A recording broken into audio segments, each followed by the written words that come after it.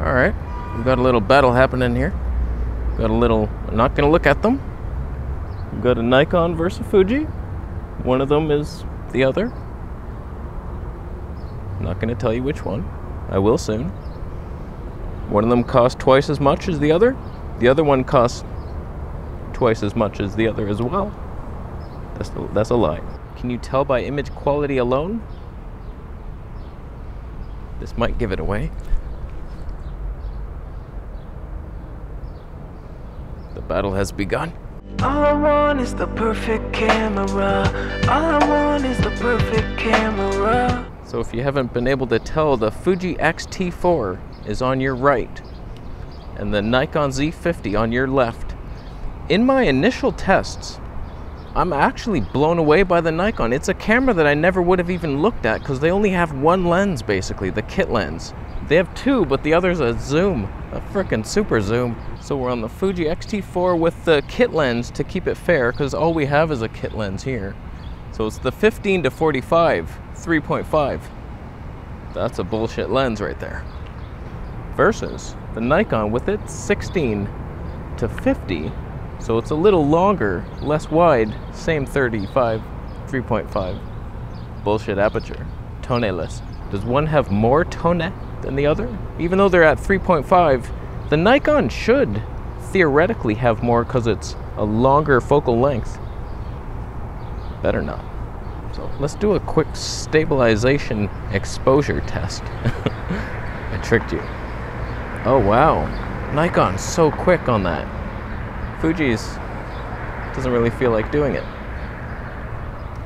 I think Nikon leads the industry in exposure, auto exposure. Let's do it, sunshine. Let's do it, sunshine. Wow. They both do pretty good. It's just Fuji's a little jarring with their stepping ways. Nikon's smooth as we go back to the shadow world. Oh wow, so exposed on the Nikon. So how's the stabilization?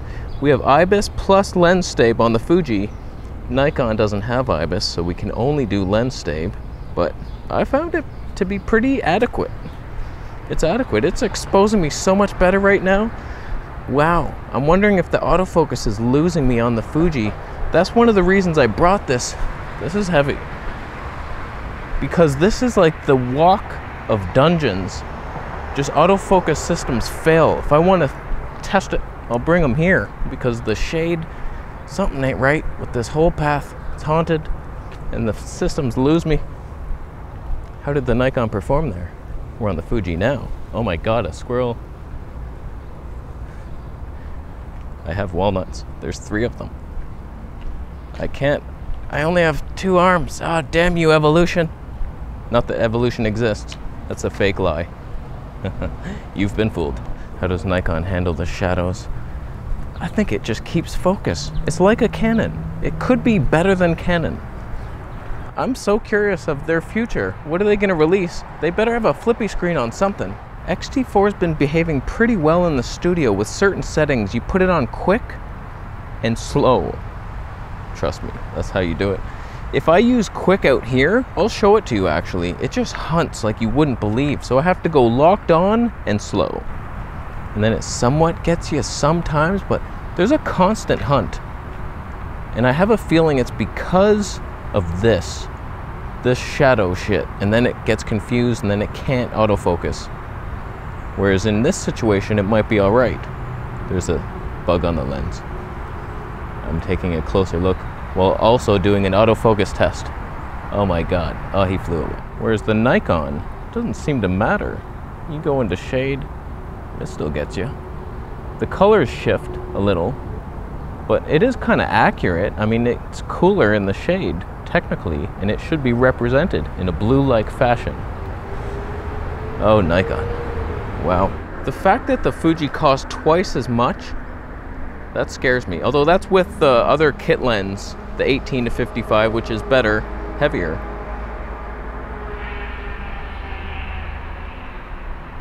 Here's pure shade. Fuji just doesn't like autofocusing here. But sometimes, you never know. That firmware update, for some reason, improved it, even though they said they didn't. There was no mention of autofocus improvements. If I was just going by vlogging performance, exposure, autofocus, stabilization, I would choose the Nikon over this and save myself $1,000 to buy the no lenses that don't exist. That is unfortunate. You'd have to buy one of their full frame lenses. They're so heavy, then you've ruined the whole point. But it performs better. It's more polished. That's what I've noticed. Their technology is higher up. Fuji is like a fringe system. Just dark underdogs. I like the dark underdogs though. That's why we like it. Alright, what if we're just chilling? It seems like the Fuji's a lot darker today. That Nikon just adjusting.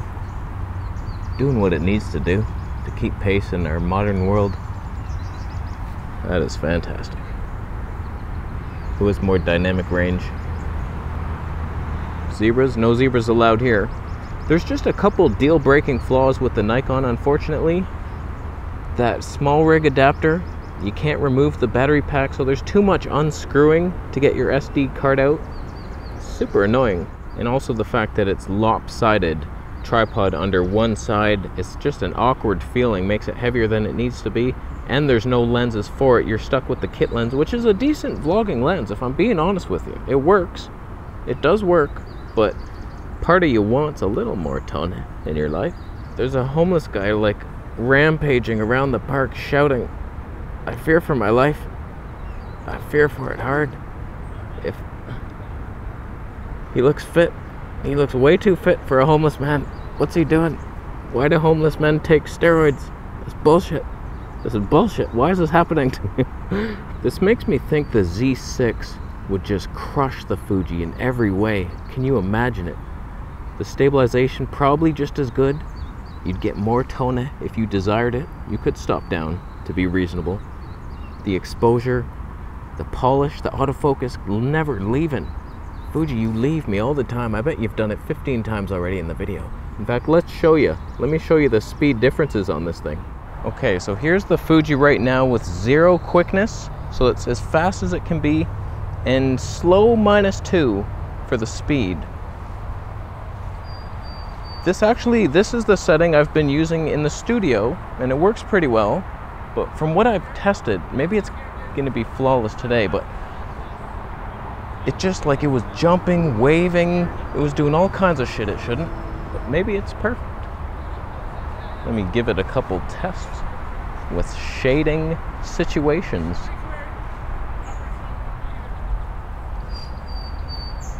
Will you keep me or lose me forever, Fuji? You don't know the love that you had. You wouldn't know it if it hit you. That homeless guy is super distracting. He's shouting to the world how it's not his fault, it's the world's fault. I feel like we're losing each other a lot here. Like there, I'm gone completely. Yeah, so you can see this setting in the shade is where it gets bullshit. So there might be, let's lock that exposure. What was that button? This one? It's locked. Does that help? Now you only have one thing to, no, I'm out. I'm so out, it's not even funny. Oh, locking the exposure does nothing. It makes it worse. Oh, send help. There's people. They're tone. And now we're on the Nikon. It's about 100 grams lighter than the Fuji kit system of life. There's no eye tracking, but it tracks the face. Never seems to lose. Let's see if we can make it lose me. Facing the shadows here. It thrives in the shadows. It's like those creatures in that movie on that planet where the sun goes out and then they come up. It's a good movie. Fantastic. Honestly, I'm just so impressed with this camera. You could do a lot worse for vlogging. A lot worse. I've done it. I do it every day. It's just so reliable. Like, this is a camera you trust, and I imagine the Z6 is even better, or the same, or worse. But with the 20mm, 21.8, a little heavy, but you could get some glory. I wish they had a 2.8. So much lighter, enough glory for you. But color me impressed, Nikon. You just work on a couple kinks and come out with some lenses, a wide stabe, fast prime aperture wise, 12mm Tony 2 stabilized lens, and then your next Mark II has a flip up screen. Oh my, no need for these rigs. I'd buy that thing. I'd buy right into that thing. I doubt it. Is the homeless man coming to kill me? Don't do it. You'll regret it. I'm stronger than I look. The monkey strength gains are real. You don't know what I'm capable of. Fit homeless man. You don't want this heat. Did it focus on him? It felt like it hunted for a second. I'm thinking of bringing like a white umbrella with me to soften the sunlight and vlog like that, and maybe the autofocus systems will catch me. Will they?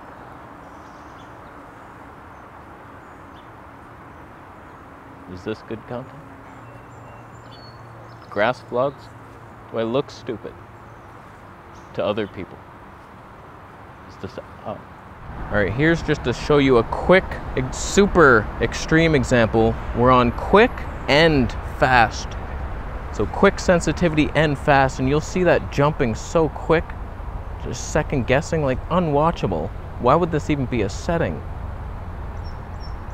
It's so bad.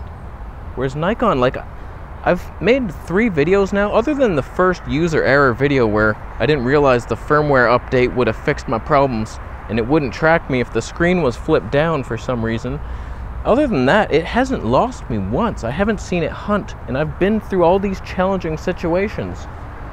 Whereas Fuji, like, I'm trying every single setting. Every video I've made on this camera, I've probably made like 12 videos now. I'm trying different settings. Okay, tracking all the way up, speed -1. Oh, that's not working, and I just keep adjusting in each new video, and none of them are doing the job. This one for sure isn't. Let's run. This is the only setting that makes logical sense. Tracking all the way so it should stick on my face, and then speed -1 to not be jarring. And this is like the best performing setting for outside. Sometimes it works. It's like kind of like Panasonic in a way that it's just not reliable. You never know what you're gonna get in these very important situations where you film with the sun behind you. People do it. The sun vlogs, I've seen them. When you're in sun, sometimes it accepts your life. Not always. We'll switch to that Nikon, show you how it's done. Now the Fuji has an advantage in that it has better lenses, technically speaking, on paper. Maybe not better performing autofocus wise, but we're on the 18mm Tony 2, and I find it's the most reliable lens for autofocus. It makes no sense. That motor shouldn't be even working, but it does. And it doesn't lose me as much as the other lenses. And now we have slight tone increase. I like that it adjusted the aperture. You know how many times I've had a 3.5 lens, then I put on a 1.4 lens, but it's still at 3.5 on the Panasonic, and I'm filming the whole video like a scrub with 3.5? What kind of bullshit is that? So who's handling their life now? And now we're seeing IBIS versus lens stabe. Just IBIS. I find you need the digital with the Fuji, and then it's like almost Panasonic level. How we doing on it?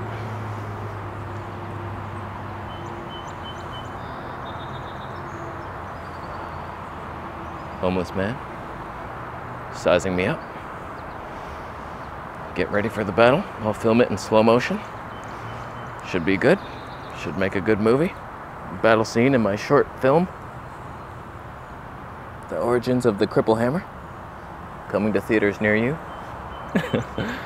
I do want to make a short film, The Origins of the Cripple Hammer, before it loses all its power. Alright, let's test a walking up the hill test. See just the IBIS performance on the Fuji XT4. Gliding up the hill or stepping up it like a roller coaster. There's no steps in a roller coaster, it's on rails. That was a poorly used metaphor on my part. Wow, we got dark. Wow, this is a good test, the hill test. Exposure and IBIS all in one. Unbelievable. Unbelievable. How about you, Nikon? Nikon, just the lens stabe. It does have digital. Maybe we'll do it. We'll do digital both, see what happens.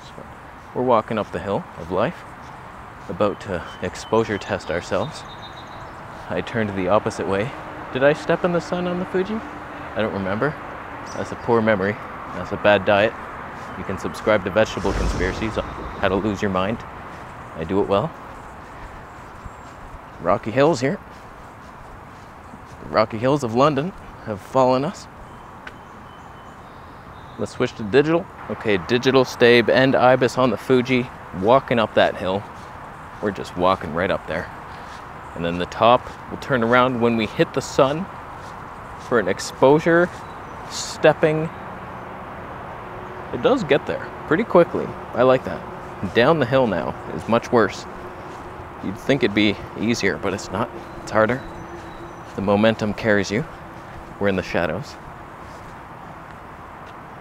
Wow. Will Nikon perform the same? All right, Nikon with lens and digital Stabe. It just looked much worse when I first tried it, and I've been afraid to try it again.